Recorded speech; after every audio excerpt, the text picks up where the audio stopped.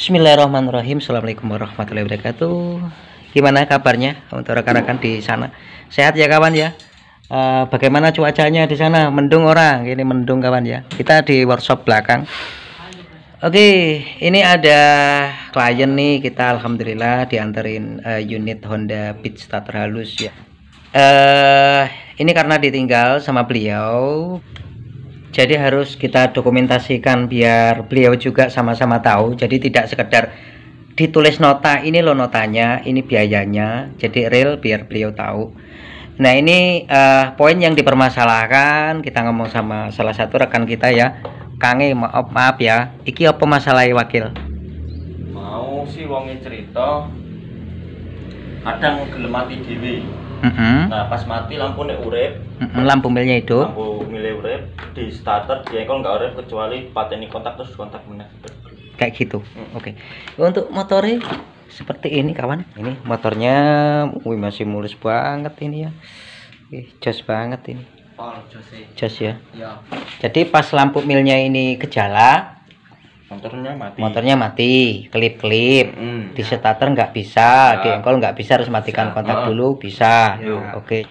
Nah, ini kan motor hidup segan mati tak mau.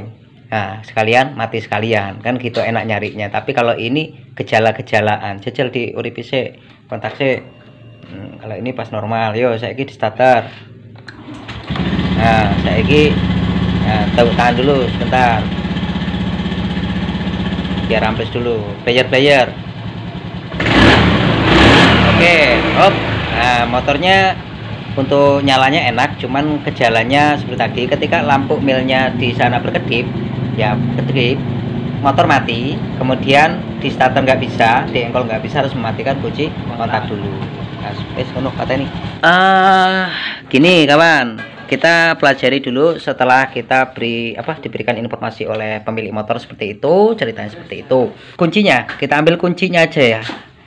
Kenapa motor ini pas jalan mati, seketika pas dia kejadian mati, lampu milnya berkedip. Ketika lampu milnya berkedip, motornya kan mati, langsung di starter nggak bisa, di engkol yang nggak bisa, harus mematikan kontak dulu. Artinya menonaktifkan dulu sistem, baru diaktifkan kembali sistem kontak, baru motornya nyala. Karakternya piye? Begini, motor mati itu faktornya banyak. Mati total, mati berbet, kemudian mati 100 meter mati, kemudian 10 meter mati, tapi tidak ditandai dengan kode mil nyala. Kalau ibaratnya dipakai jalan, enak-enak jalan, tiba-tiba terus mesinnya mati, terus di lampu mil indikatornya tidak ada nyala-nyala kedipan, oh berarti itu ada kemungkinan besar kurang lancarnya sistem bahan bakar minyak. Paham yo? Tetapi yang diceritakan oleh beliau ini, pas jalan lampu milnya hidup, motornya mati, harus matikan kontak dulu baru mati. Oh berarti itu ada di program sensor, ada sistem short, sistem konsleting di bagian sensor. Kalau dibiarkan apa? Akan berdampak bahaya untuk ECM-nya, kan gitu. Ada wiring sedikit. Semua pengolahan kerja diambil oleh komputernya atau data di ECU-nya. Nah kemudian ketika motor ini jalan, berarti kan semua aktivitas di dalam rangkaian ini baik. Lah, berjalannya dia dikontrol oleh ECU sepenuhnya, dan nanti arus itu datangnya dari sepul dan CKP. Ketika menurut cerita dari bapaknya seperti itu, ada kemungkinan besar ada konslet di bagian sensor pengapian, sensor CKP di sini. Jadi ketika jalan tiba-tiba tek mati, lap, motornya di sini sistemnya sudah off. Walaupun lampu di speedometer aktif, tetapi sistem di dalam ECU sudah off. Gitu loh. Baru dimatikan kontak lagi, di kontak baru nyala lagi. Berarti ada kemungkinan garis besar di CKP. Cuman kalau ini nggak nyala, milnya dilala nggak nyala. Jadi kita harus analisa lewat DLC dulu.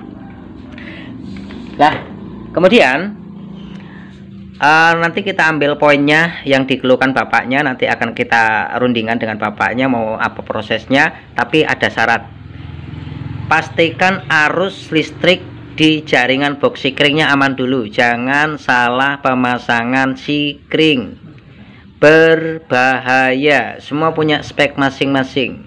Oke kawan ya, Mas tolong diuripi motor sepisan nih Mas. Oke, ini normal aja, yuk uripi. Ayo gas-gas. Gas-gas. Gas-gas.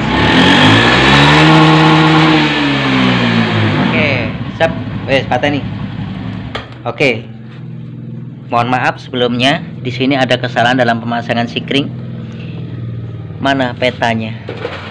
Isi enak serep ya sikringnya. Waduh, nanti dibeliin serep. Dari sini sudah ada peta kok kawan ya. Sepelek apa, jangan menyepelekan sikring yang harganya murah, akan berbahaya. Ini 5 ampere 25 triple 10. Ini di lapangan betul 5 ampere 25 10 10 salah 15 kegedean. Nanti kita cabut sikring ini ganti SOP standar 10 ampere. Kita ganti sesuai prosedur. Ini 10 ampere kok. Ini kok 15. Yo kegedean kawan. Wis ya. 5 ampere. Kemudian nih sekalian kita periksa pernapasannya atau filter udaranya. Apa ngaruhnya Mas sensor kedip-kedip dengan filter udara? Tidak ada ngaruh. Cuman sekalian akan kita periksa untuk pernapasannya sangat vital untuk filter udara itu, karena kotoran nantinya akan bakal masuk ke ruang bakar. Jika filter udaranya kotor, itu pun dia akan mengganggu kerja sensor, itu pun dia akan ganggu throttle body idle screw kotor. Sekalian tuh pelumasannya dicek kondisi oli mesinnya, karena oli mesin nanti sangat berpengaruh ke pembacaan sensor EOT, engine oil control, untuk kontrol minyak. Walaupun yang kita periksa ini dari filter udara dan oli sangat apa namanya jauh rangkaiannya dengan sensor yang dikeluhkan tadi. Cuman ini pelengkap, manusia tidak bisa hidup dengan paru-paru yang nggak sehat. Allah ilaha illallah. Wes Beni copot aja informasi itu mau diganti atau tidak terserah, tapi itu bukan penyebab motor mati dimatikan kontak nyala lagi, tapi sekedar info itu paru-paru, tolong dicatat. Kemudian kadar oli kita harus periksa, karena itu nanti kontrolnya ke bagian engine oil temperatur. Oh masih ada. Kenapa tekanan full pump bagus dulu? Katanya tadi motornya matinya nggak 10 meter, nggak 100 meter. Oke, nanti ketika yang dikeluhkan oleh beliau kita sudah ketemu, full pumpnya drop, mau ngapa? Kan gitu. Jadi namanya sistem injeksi itu kita pastikan semuanya dalam kondisi layak pakai. Tekanan full pump terutama harus baik. Kalau manusia, tekanan full pump itu darahnya, jantungnya, dia punya tensi, dia punya pressure. Dengan satuan, boleh KPA, boleh PSI, boleh bar. Oke, harus baik dulu. Nanti kalau prosedur kita dari yang kita cek ini udah baik, baru kita melangkah ke tema utama yang dibahas bapaknya. Tapi tolong ini sikring dicabut dulu Mas, diganti standar dulu Mas yang 10 ampere. Ini keadaan full pumpnya ya. Kalau kita lihat dari keadaan ini kayaknya belum pernah dibersihkan ini. Gini kawan, full pump itu punya masa aktif perawatan, punya masa aktif pergantian. Perawatan apa? Dikhususkan filter fuel pump, filter minyak. Kalau dia kotor sangat mempengaruhi responitas kendaraan tersebut. Gitu kawan. Masa aktif perawatan dia kalau pakai bulanan dari kisaran 6 sampai 7 bulan pemeriksaan kotoran. Kemudian masa pergantian dari 10 bulan sampai 1 tahun kita tensi dulu. Kalau di situ melorot ya kita ganti. Kalau kilometer perawatan dari plus minus 7.000 sampai 10.000 untuk pengecekan filter full pump. Untuk masa pergantian itu nggak tentu, dari kilometer tersebut jika tekanan full pump melorot ya kita lakukan pembaruan. Oke, kita pastikan tekanan full pump baik dulu. Kemudian ini sudah diganti untuk sikringnya ya. Terus kita pastikan di sini tidak ada kebocoran arusnya. Kita periksa tensinya dulu aja di bagian fuel pumpnya. Untuk SOP-nya standarnya nilai tensi terendah itu 30 sampai 38, nilai tensi tekanan tertinggi 40 sampai 42. Pastikan untuk pengecekan tensi, pastikan baterai atau aki dalam kondisi baik. Terendah 30 38, maksimum 40 42. Berapakah nilainya? Kontak. Oke, masih dapat 39, berarti hampir mendekati nilai maksimum, tapi masuk ke data minimum. Untuk turunnya terlalu santai atau terlalu slow, berarti indikasi filter full pump mengalami titik kotor. Matikan kunci kontak kembali. Oke. Iya, kalau dibuat persentase masih 60% tekanannya. Kenapa? Ini terendah 30 sampai 38, maksimum 40 sampai 2. Ini masih ketemu di angka yuk 38, 39, nggak nyampe 40. Nah, berarti ketemu 60% kesehatan. Catat Mas. Di sini kesehatan full pump 60%, termasuk di kotoran full pump 50%. Oke, sekarang akan kita cek kebocoran arusnya. Pastikan nggak ada kebocoran arus dulu karena berbahaya untuk ecunya. Oke, cara lihat kebocoran arus semua motor sama. Aki minnya tolong dilepas dulu Mas. Pakai tester murahan aja kawan. Untuk melihat kebocoran arus caranya begini. Untuk kom tetap di kom masa. Kemudian plusnya kita pindah ke 10 ampere. Ini pindah ke 10 ampere. Ke ampere ya, ke skala miliampere. Kemudian selektor kita taruh di 10 ampere. Kebocoran arus dia punya spek minimum dan maksimum. Standar SP nya 0,1 sampai 0,5 miliampere itu masih dapat ring batas bagus, tapi kalau sudah di atas 0,5 ampere ada bocor arus. Nah, jangan dikunci kotak kalau kita lihat kebocoran arus. Min tester taruh min aki, plus tester taruh di kabel min aki dalam keadaan kontak mati ya kawan ya.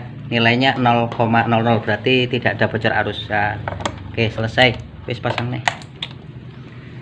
Oke, kalau sudah prosedur-prosedur seperti itu sudah dilewati, baru kita masuk ke poin yang dikeluhkan oleh bapaknya. Karena kita tidak bisa langsung masuk ke poin, kita harus periksa dulu rangkaian sebelum di titik masalahnya. Oke, sekarang akan kita lihat historinya. Kita buka data sistem injeksinya secara analog manualan. Nanti kalau ibaratnya sudah real, nggak percaya kita buka ke scannernya. Jika untuk rekan-rekan nggak ada scanner, kita bisa pakai kabel biasa atau pakai DLC link. Kita ambil DLC-nya, tusuk ke sini Mas, karena ini tidak kita temukan kasusnya tidak ngemil di sini karena ini gejalanya kambuh-kambuhan. Kemudian setelah DLC kita tusuk, jika Anda tidak memiliki DLC seperti ini, Anda pakai jarum pentol, apa cemiti atau kabel, ambil kabel warna hijau itu ground, kemudian coklat itu linknya. Kemudian akan kita kontak, nanti datanya akan nongol. Kalau tanpa ini kita tidak akan bisa buka data. Misalkan ini kita cabut nih, tidak akan bisa buka data. Data berapa yang dikeluhkan bapaknya kita tidak mengetahui. Jadi harus kita buka untuk datanya. Oke ya. Nah, saiki colok iki. Nanti kita akan menemukan datanya, data berapa yang dikeluhkan oleh bapaknya. Apakah data-data sesuai dengan wiring keadaan yang tertera di tembok yang kita jelaskan tadi? Oke, sudah tertusuk. Kemudian akan kita buka untuk milnya. Set, tunggu dulu sejenak, kita buka, kita hitung kedipannya. 1 kedipan panjang, 2 kedipan pendek, 12 kedipan. Lagi, absen lagi. 1 2 3 4 5 1 2 5 2 kedipan. Kita data berarti ada di kode 12 dan kode 52 CKP. Jadi inilah data real yang dikeluhkan bapaknya. Wis ketemu. Jadi kalau kita tidak membuka programnya tidak akan ketemu. Kode 12 itu kode injektor, kode 52 CKP, kode sensor starter dan pengapian. Nah, sesuai yang dikeluarkan bapaknya tadi, ketika jalan tiba-tiba mati berarti pengapian di-cut. Kemudian kalau nggak dimatikan kontak dulu, starternya nggak nyala. Itu ada di 52 CKP, ada di hole starternya. Kode 12 akan mematikan sistem bahan bakar kabut minyaknya. Full pumpnya sudah nggak bisa ngabut dia nanti. Oke. Itu biasanya CKP ada gangguan di bagian box filter. Dia nyentuh dengan shotnya kabel di bawah sini pasti ada moncek. Kalau diteruskan ecu jebol, ecu 1, sekian juta kawan ya. Nah, untuk injektor ini, jadi ketika motornya nyala, pengapian ini nyentuh ke ground, dia akan konslet dan mematikan sistem, minyak akan dimatikan juga. Oke, sudah kita temukan kasusnya. Nah, sekarang kita ambil data realnya di ini aja, di notebook aja. Ambil notebooknya, real nggak itu 12 dan 52. Pakai notebook aja ya, pakai notebook, kita data dulu dia. Oke, untuk datanya sudah kita masukkan. Ini tipe motornya kawan ya, Beat. Oke, sekarang kita lihat sesuai enggak dengan hasil data manual tadi. Kalau kawan-kawan nggak ada alat scannernya seperti itu untuk pengecekannya. Nah, saiki Anda lihat ada nggak di sini jumlah kode kerusakan dan histori yang tertera. Saya zoom. Kalau memang dia ada penyakit, di situ langsung muncul penyakit, jumlahnya berapa dan apa tujuannya dan nanti bagaimana untuk langkah kerjanya. Kontakkan. Jebret, dia langsung masuk kawan ya, langsung lebu data rusak. Di sini sudah ada data kerusakan 3, telu. Loh, tadi 2 yang ke data begini kawan. Kasus ini berapa lama? Ini. Yang pertama kan kode 12 tuh. Ada di bagian jaringan injektor. Keduanya kode 52. Ketiganya kode 52. Sama-sama 52 kan, tapi artinya 2. Kenapa? 52 min 1 kasus pertama. Sempat terjadi seperti ini di Jarniswi Mari. Kemudian ada kasus kedua 52 min 2, ini kasus kedua. Nah, kasus kedua ini yang kejadian diceritakan saat ini. Gitu kawan ya. Real kan sudah, nanti akan langkah-langkahnya akan seperti apa, kemudian posisi di mana akan. Ini langsung kita masuk poin, guys. Pastikan jika kita analisa perkabelan khususnya di injeksi, tolong dienolkan arus. Untuk apa? Untuk antisipasi jaga-jaga terjadinya sesuatu yang tidak diinginkan. Jadi nol arus. Ya, kita kan hanya analisa, melihat pakai indera rasa. Iya toh, diraba. Jadi nol arus. Pateni kontak.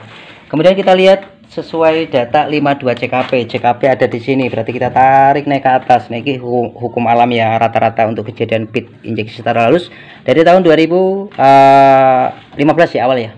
2015 sampai 2019 ini jadi penyakit langganan. Penyakit langganannya pit injeksi starter halus ISP. Ya, ACG. Kalau di tahun di atas 2019 dia sudah di cover atom pendingin semua. Jadi keadaan kabel itu lebih safety, lebih aman dari jangkauan induksi panasnya mesin. Nah, ini sensor CKP-nya ada di sini. Ini kena di bagian kabel yang nyentuh atau yang short treble dari kode 52. Itu di kabel biru putih leres biru itu di sensor hall atau sensor starter. Jika salah satu sensor tersebut putus, maka motor akan di-cut semuanya. Nah, kalau dibiarkan langsung jebol untuk ECM-nya kan eman-eman toh yo. Kemudian ada satu lagi kabel warna apa iki? Hitam orange. Hitam orange itu sensor oksigen. Jadi motor ini juga punya oksigen kawan, nggak cuma manusia, karena dia untuk membaca kadar gas buang. Dia bekerja di kala suhu di atas 60 derajat Celcius baru dia aktif. Ini kan suwek juga. Kenanya di sini. Nah, jadi lambat laun memang di sini ketika motor nyala kan ini besinya panas toh. Nah, kemudian kabelnya lama-lama leleh ngebuka konslet. Nah, makanya motor-motor di tahun 2015 ISP-nya Honda Beat sampai batas 2019, tolong kalau dalam proses perbaikan atau yang sebelum terjadi seperti ini, tolong ini diangkat, di cover.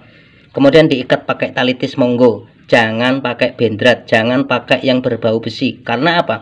Kalau dia terjadi konslet, Anda baur dengan bendrat misalkan, dia bendrat kan bahannya konduktor tuh, bisa mengalirkan arus listrik. Kalau bendrat Anda nyentuh ke besi, ya padha wae ngapusi. Kan gitu. Ini sudah real, ini untuk data informasi yang dikeluhkan bapaknya tadi. Tetapi kita tambahkan di sini harus dalam pengecekan tekanan full pump sekalian, pengecekan busi sekalian, pengecekan pemeriksaan filter udara sekalian, pemeriksaan oli terutama sekalian. Karena apa? Jika ini sudah beres, olinya habis, motor jalan ya ngejim kan gitu. Jadi harus kita periksa sekalian, mumpung kita periksa shotnya, konsletnya dia.